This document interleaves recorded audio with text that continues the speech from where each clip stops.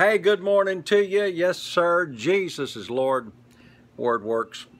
Hey, I'm actually making this in the afternoon, Pat's in the background. We're just enjoying the blessings of God. I've been talking to you about the powers in the Word.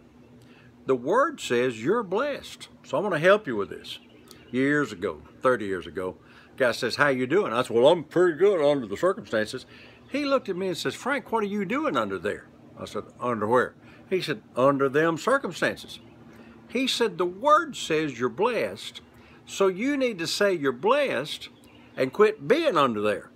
Now, I said, brother, if there's anybody in the world that's not blessed, dear God, I'm the one that's not blessed. I mean, I've been going through a trial. We've been sick, and we've been this, and we've been broke, and we've been that. And he said, no, the Bible says you're blessed, so say you're blessed. Well, the power is in the Word, and when you start saying what the Word says, then the Word changes things. Well, it didn't happen overnight, but I can look at you right now straight in the eyes and say, man, I'm blessed. My marriage is blessed. My bills are paid. My body is well. I'm living in divine health. Everything that I have is blessed, but I begin to say what the Word says rather than say what the circumstances say. What you got to realize is Jesus said that whosoever shall say. You got to say it 3 times more than you believe it. Now watch. Somebody says, well, I don't know if I believe that saying stuff. Start saying it. I'm going to go somewhere that a lot of you don't even know about. But I had a situation where I couldn't forgive somebody. And actually, I went to sit down and talk with Kenneth Copeland about it. I said, because it was just driving me crazy. And I said, Kenneth said, you're going to have to forgive him, Frank. I looked at Kenneth very honestly, and I said, Kenneth, I appreciate you. I love you. You know how much respect I have for you, but I can't do that. I said, they tried to destroy me. They hurt me. They want to take everything. I can't do that. And he looked at me and he said, sure you can. I said, no, you don't understand. I can't do it. And he said, say this. I said, okay. He said, say I can and I will forgive. And I thought, this is the craziest thing I've ever done.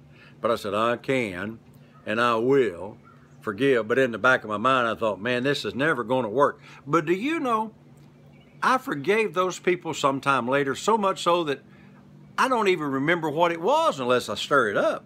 Because the word that you confess is stronger than what's going on in your life.